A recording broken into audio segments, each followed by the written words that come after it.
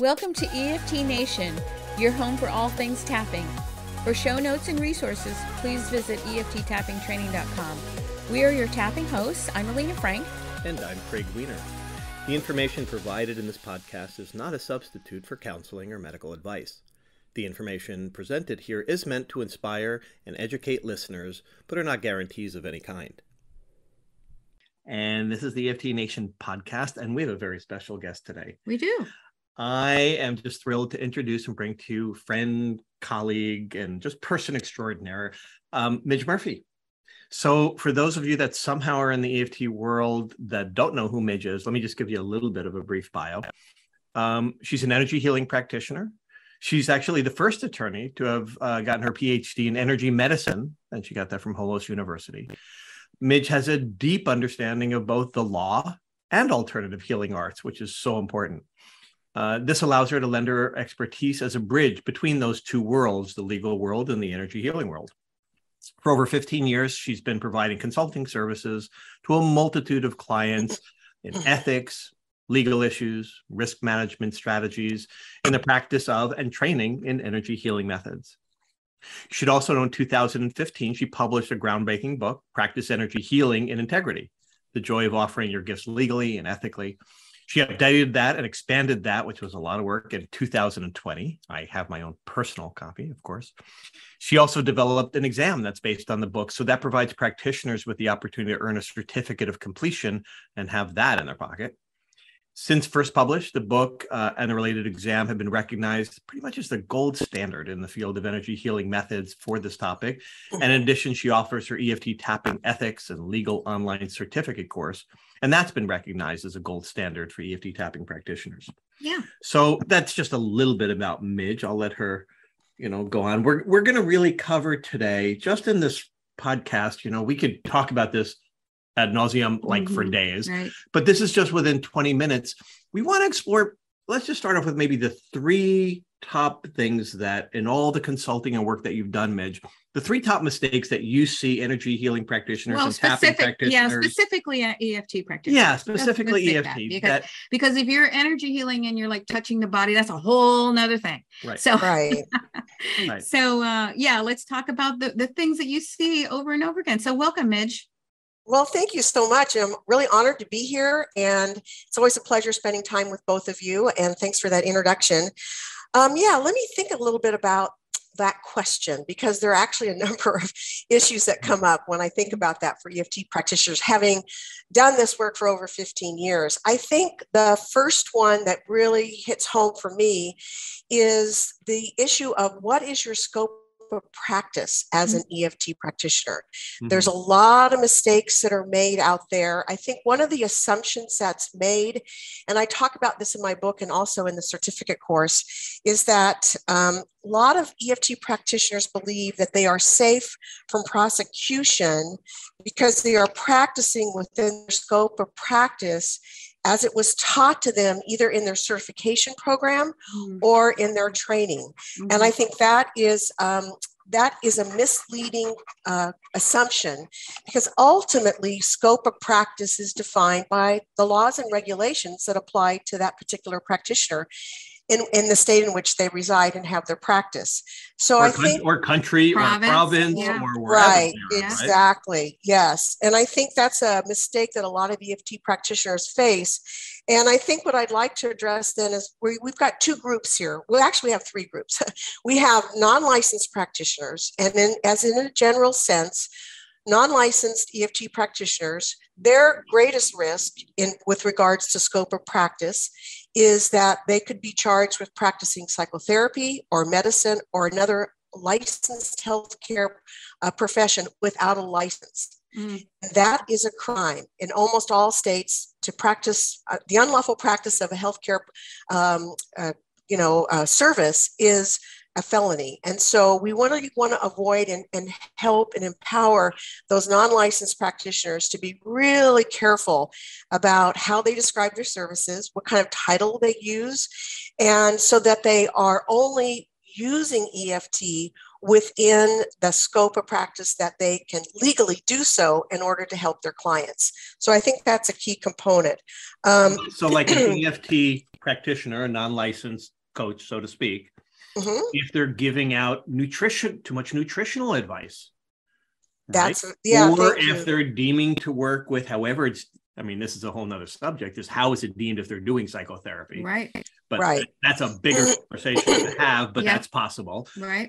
Giving them medical diagnostic advice or whether or not to take their medication would be. So, I mean, all those variations would speak to what you're talking about, correct? Absolutely. There's tons. I mean, with respect to the nutritional piece, there are some states that do allow you to offer nutritional advice. It's not a licensed profession, but there are a number of states in which you have to be either a registered dietitian or a licensed nutritionist in order to offer any kind of nutritional advice. So it really can, depending on the state. But as we know, if you're not a licensed practitioner and you have an EFT practice, then you're going to be working with people all over the country. And that's one of the benefits of being unregulated, is that you can cross state lines and offer your services. But you have to be very, very careful around the description and what kind of issues you're working with.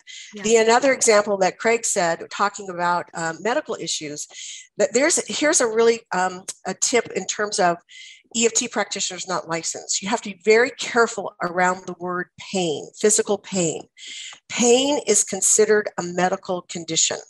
So if you're on your website and you're working with people with physical pain, that puts a red flag over your head, because you could be charged with practicing with medicine without a license.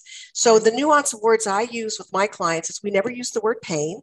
We may talk about physical discomfort or sort of the underlying emotional stress of dealing with a chronic health condition.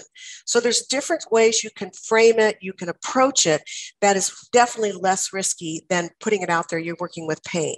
And the other sort of general rule I like to give all my clients, it's in my book, it's in my EFT Ethics Legal Online Certificate course, is you really want to avoid talking about any kind of DSM-5 disorders. That's the book that lists all of the psychological disorders. And so licensing boards, regulatory agencies, if you are talking about anxiety, if you're talking about depression, if you're talking about any kind of PTSD, these are trigger words. And you're really not, as a general rule, non-licensed practitioners cannot work with people with any kind of a DSM-5 psychological disorder. That is considered practicing psychotherapy without a license. So you have to be very careful. You can certainly work with people that have limiting beliefs about themselves that are holding them back from maybe wanting to ask for a raise or have a better relationship or better boundaries.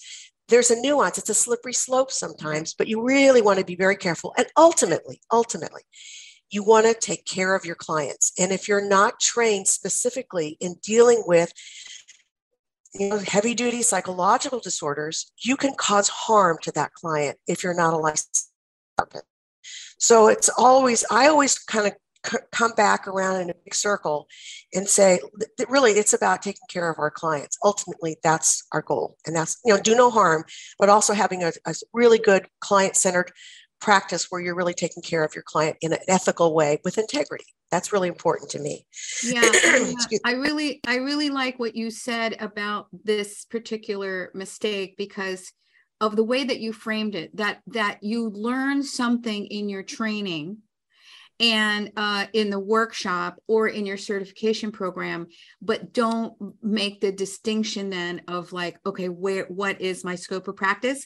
I know that in our trainings, we spend time on it. And then in the certification, we spend a lot of time, and we also require your course for those who are certification, but that's the minority. I think that, you can see out there so many things on the internet, courses that will have you do all kinds of things and say all kinds of things and cover things like PTSD and that, but don't put it into the context of, well, this really depends on your licensure, your skill level, all of those things. So thanks for framing it that way. Like you said, there were 3 categories. So that's non-licensed. Non-licensed. In every workshop and certification, there's a mix of all 3 of these populations. Exactly. So absolutely. Clarified. Yeah. And, just like you're saying, maybe you don't treat depression and anxiety, but all over your website, because there's research, it has anxiety, PTSD, and depression, because there's meta-analyses, et cetera. And if that implicates or make it seem like you are doing that, that's a sticky wicket. It's always a matter of perception. Yes. I'm always looking through the lens. How would a licensing board, a court of law, a regulatory agency perceive what you're doing?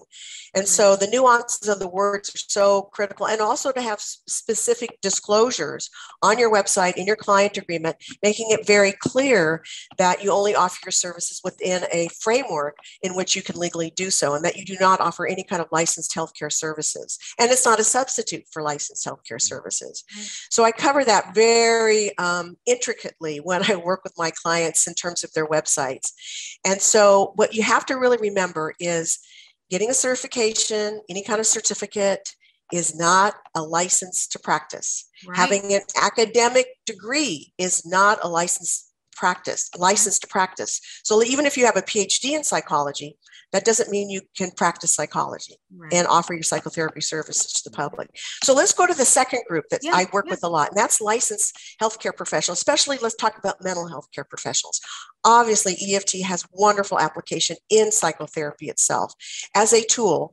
And so with the clients that I work with that are licensed mental health care professionals, initially, years ago, it was risky because EFT was not recognized as part of the scope of practice or part of the standards of care of psychotherapy.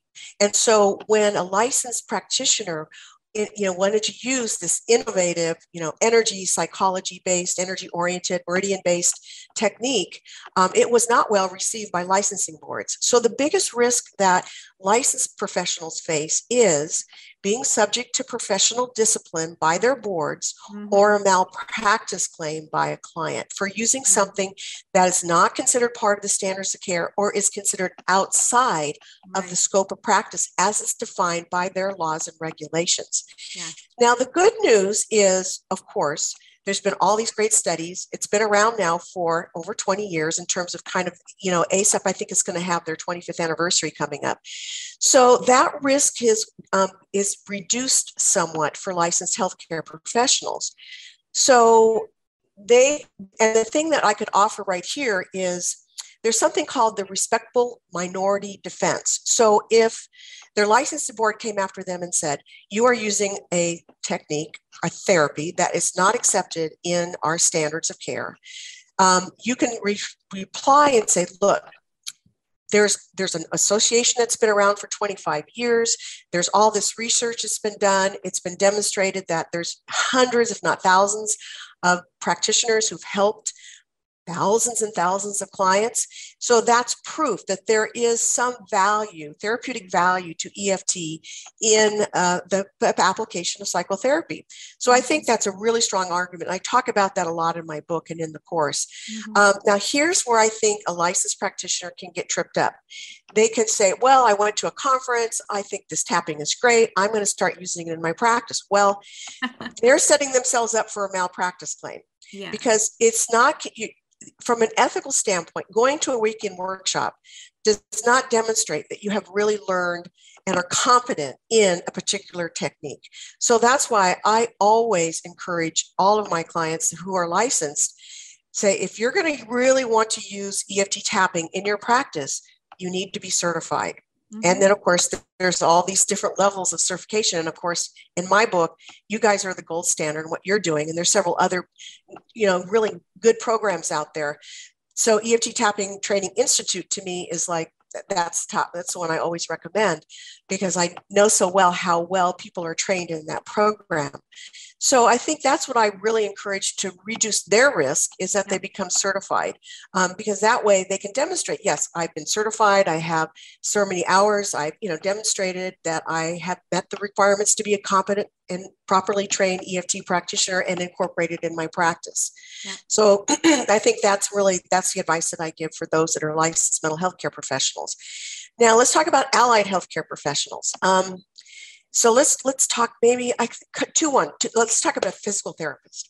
Now, physical therapists EFT would be great for them because they're dealing with people who are recovering from all kinds of injuries and illnesses. So they're dealing with a lot of pain, and treating pain is part of their scope of practice. Right. So I think it'd be very, as an adjunct, a technique to help deal with the emotional stress of the pain and helping the body balance itself and heal itself.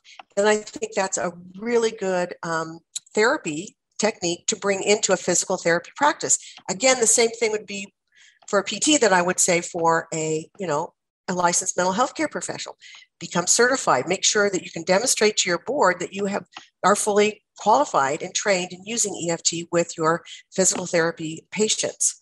And the other one I'd like to mention briefly, because this is one of my scenarios in my book, is I'm a therapeutic touch practitioner. It was the very first energy healing technique I learned as a hospice volunteer a long time ago. And so obviously, nurses could really benefit from using EFT and tapping with patients, because we know it can calm them down, especially if they're stressed about having surgery or just recovering from surgery. Mm-hmm. It can be a great tool as a nurse to help them, or maybe deal with, maybe they have diabetes, and it's a way to reduce the stress so that their blood sugar level is better. So it's an adjunct tool to really help balance and calm their nervous system so that the patients feel better. Now, the trick with that is that we have to be careful. So if the nurse was doing some tapping with, let's say, a patient who was recovering from open heart surgery, and in tapping, they tapped into an event came up and revealed that patient suffered from maybe some sexual abuse earlier in their life. Now, at that point in time, the nurse is not a psychiatric nurse, not qualified to work with sexual abuse. Right. Then if that nurse started to work and use tapping on the sexual abuse issue, right, that's when that nurse would be practicing outside of their scope of practice and below their standards of care, and they could be subject to a negligence or a malpractice lawsuit or lose their license. Yeah. So that's when the nurse would say, oh, you need to see a psychiatric nurse or psychologist or something, some referral that that really works with that patient with that particular issue. Yeah. So that's kind of a broad scope with the scope of practice between all these different kinds of practitioners. And it's a slippery slope, but I'm here to empower my clients to make, so they can practice with integrity and feel good and feel as safe as possible going out there and offering their services to the public. Yeah, absolutely. We appreciate that about you. All right. So what's number 3? Number 2. Oh, I thought we covered 2. No, one was scope of practice. Okay. We're still scope of practice. And that was a big one. Okay. And you're right. Yeah. You're right, Craig. We could take like 4 days on that. Those are just some general rules.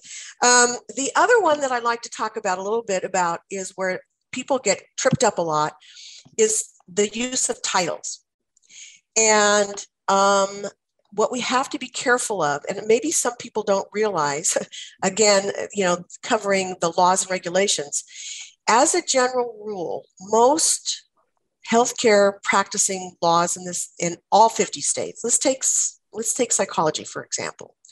There are 2 components to the law, licenses psychologists. One is the title that the psychologist can use, and number 2, the types of services they can offer to the public.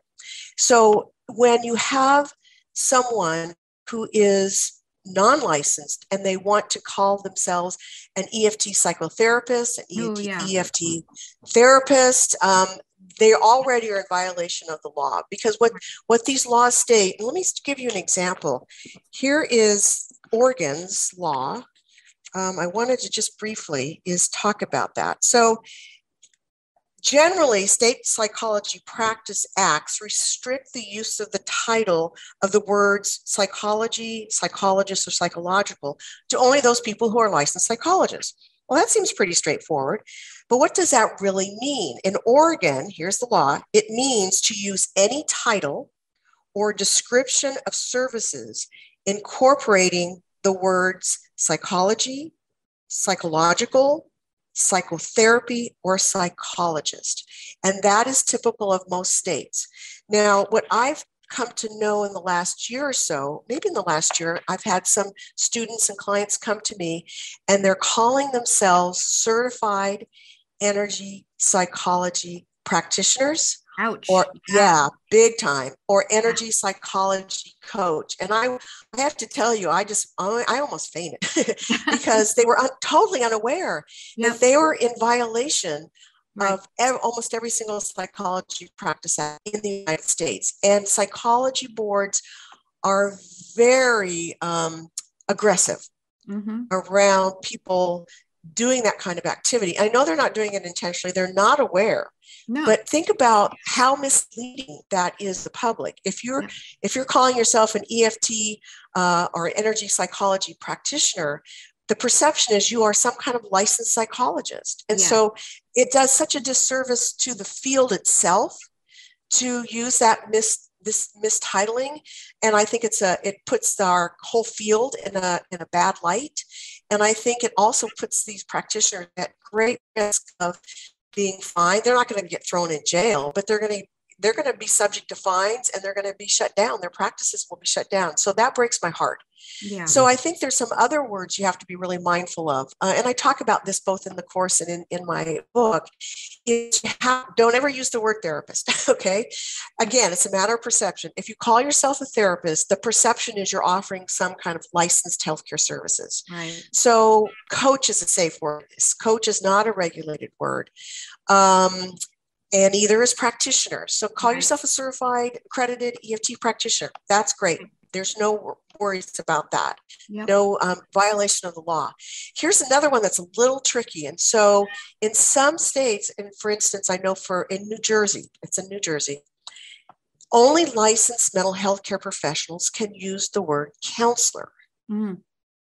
So I know there are a lot of people that say, well, I'm an EFT counselor, or I offer counseling services. Again, that is that's a very borderline, tricky, risky word to use but the thing is, you may be in California and you're using the word counselor and you go, well, I don't care what happens in New Jersey. Well, you better, because you're offering your services across state lines.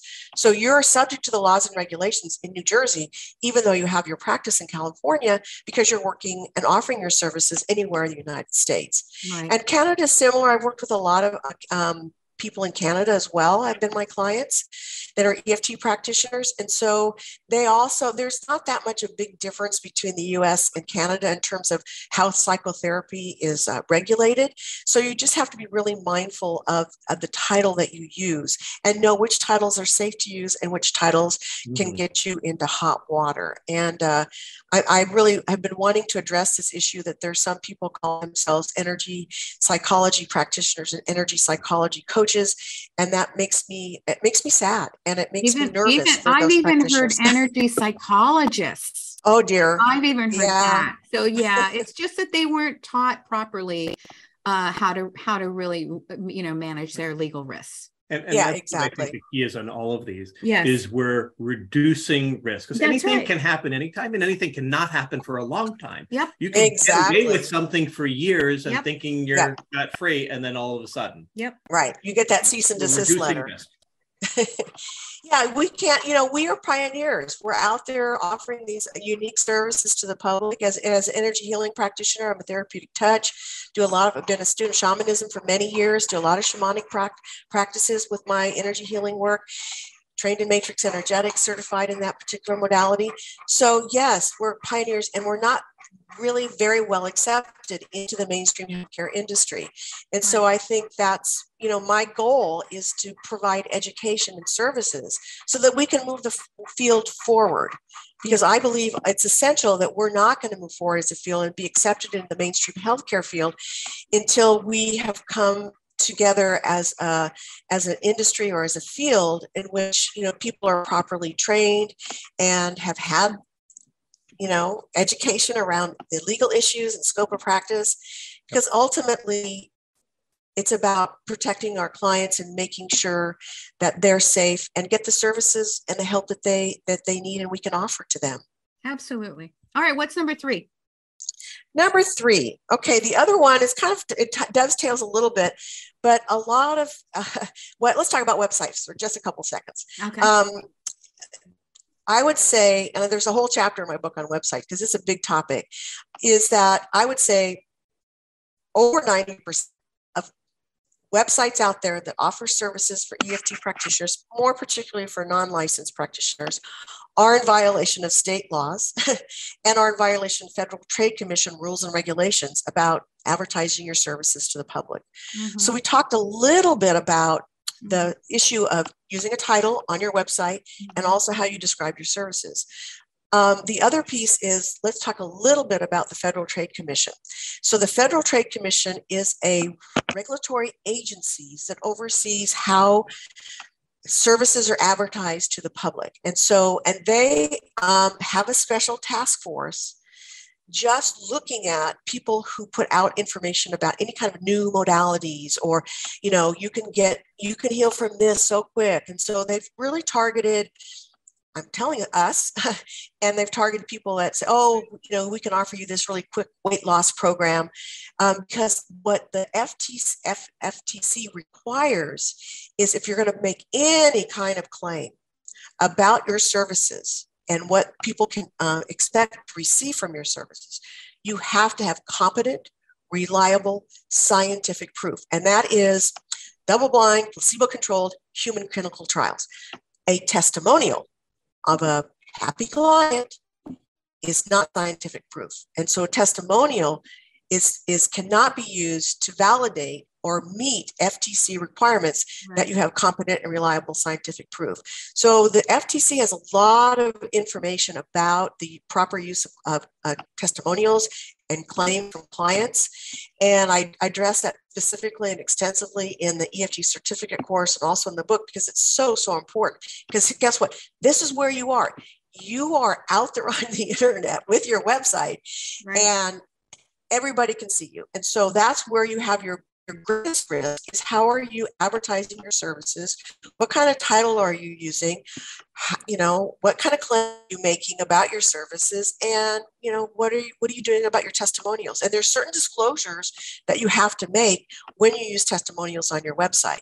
And that's, I work with that when I do audit the websites. Now, with respect to licensed healthcare professionals, you also have to be very careful if you have a website. And that is because some licensing boards, your regulations, your administrative rules, your laws, you're not even allowed to use testimonials on your website. So you have to be very careful. I mean, if you're licensed, you have to know what the rules and regulations are. There might be very strict rules around how you can use a client or patient testimonial on your website, including have a testimonial release form that's signed. So again, it's the nuances. What are the laws and regulations that apply to you when you're advertising your services to the public? So I think, there's a lot to think about. It's all quite doable. Oh, the other thing I want to mention briefly is I work with a lot of licensed mental health care professionals who are wanting to sort of not do psychotherapy so much anymore. They don't want to be restricted to just doing psychotherapy with patients. So they're wanting to branch out. And I said, well, great. Let's talk about having a separate coaching practice. Right. And you have to do it very mindfully. You have to be very careful. You have to say, even though I am a licensed psychologist in the state of Illinois, I'm only offering my services as an EFT practitioner, as a coach. And you make it very clear that you're not going to be working with any kind of psychotherapy or psychological disorders, but only those issues, limiting beliefs, help people feel better about themselves, doing coaching, planning, strategizing about, the things that they want to accomplish. And of course, that's a great niche for someone who already has a background in psychotherapy as a licensed practitioner, work as an unregulated coach, and that way they can work across state lines. But again, the disclosures are important. You never have patients when you're non-licensed or acting as a coach. You only have clients, and you never offer treatments. You only offer sessions. Again, you want to just stay very clean so that there's no perception made that you're offering any kind of licensed healthcare services. So, but it's all doable. You just have to be careful. Yeah, BB agrees. Yeah, she said 2 thumbs up, Midge. Yay. Well, you're just such a wealth of information, and we always feel like we just can't get enough information to give to our students. And so we decided to poll our community, and the question that they really wanted like a whole webinar on was this idea of, what if we end up getting licensed? What if we end up getting regulated beyond what we have right now? What's going to happen? And so you graciously agreed to do a webinar for us, and that's on October 1st. Perfect. Yes. Can't wait. Yeah, because I think it's a big question that's kind of looming, and it just needs to be addressed. And, like, what kind of preparations can we make? What are considerations for people looking at going into the field that need to know about that? We can't predict the future, but we can watch trends. Yeah. Right. So definitely. Yeah. Okay. Yeah. There's a lot of great information. And I want to really give people a good, solid foundation of the historical aspect of what are licensing laws about. Why are we even thinking about this? What the heck, you know?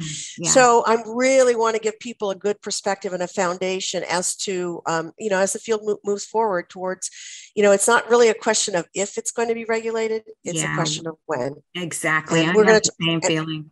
Yeah. We're going to talk about that and how to best prepare and give people an understanding of the core regulatory value of why it's looking like this is the trend and we're moving towards it. And so to feel empowered about it and not afraid of it.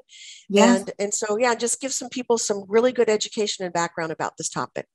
Good. So we will have the link to the event in the show notes, and that's going to be, again, October 1st. And if you're finding this somewhere else other than our website, you can go to EFTtappingtraining.com and it'll be in the events section.